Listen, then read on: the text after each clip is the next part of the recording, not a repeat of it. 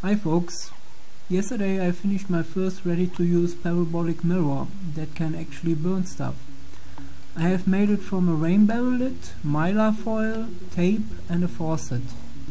The overall design is based on a video by Dan Rojas from greenpowerscience.com. You can find the link down in the description.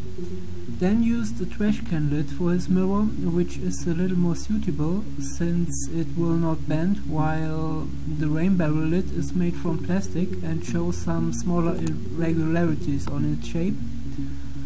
I live in Germany and here we don't have such trash cans, so I needed to think of something else.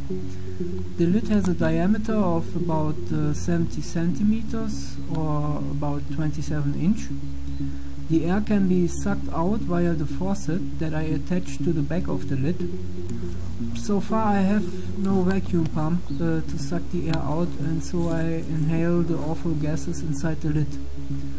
Also, the focus point is limited to about 1 meter, since there seem to be some pointy pieces inside the lid that I overlooked and which will impale the foil if too much air is sucked out.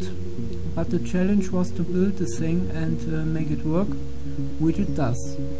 It burned a piece of paper in the acute angled rays of the sun on December 16th.